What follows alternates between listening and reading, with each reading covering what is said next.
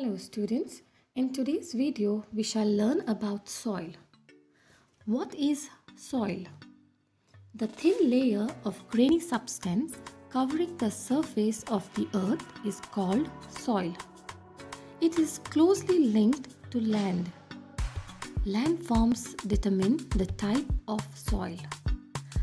Soil is made up of organic matter, minerals and weathered rocks found on the earth. This happens through the process of weathering. The right mix of minerals and organic matter make the soil fertile. What is weathering?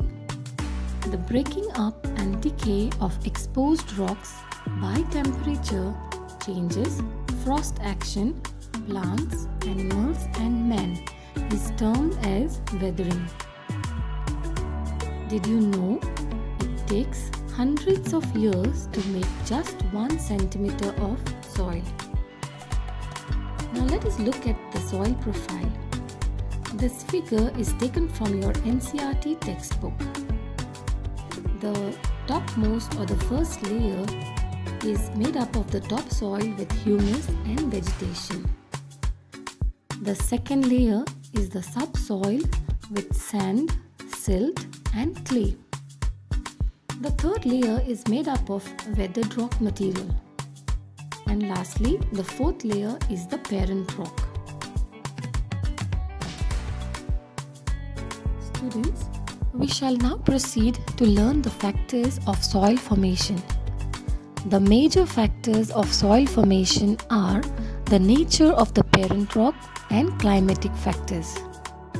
The other factors are the topography, role of organic material and time taken for the composition of soil formation. All these differ from place to place. The factors that affect the soil formation are parent rock, which determines the color, texture, chemical properties, mineral content, permeability, etc. While climate, that is temperature and rainfall, influence the rate of weathering and humus formation. The relief features such as altitude and slope determine accumulation of soil. The flora, fauna and microorganisms affect the rate of humus formation. And lastly, time. It determines the thickness of the soil profile. All these affect the soil formation. What causes the degradation of soil? Soil erosion and depletion are the major threats to soil as a resource. Both human and natural factors can lead to degradation of soils. The human factors which lead to soil degradation are deforestation, overgrazing, overuse of chemical fertilizers or pesticides. On the other hand, the natural factors that lead to soil degradation are rainwash, landslides and floods. Now we shall study some methods of soil conservation. To begin with, mulching. The bare ground between plants is covered with a layer of organic matter like straw. It helps to retain the soil moisture. Contour barriers. Stones, grass, soils are used to build barriers along contours. Trenches are made in front of the barriers to collect water. Rock dam. Rocks are piled up to slow down the flow of water.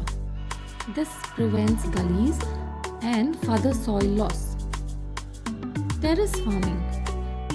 These are made on the steep slopes so that flat surfaces are available to grow crops.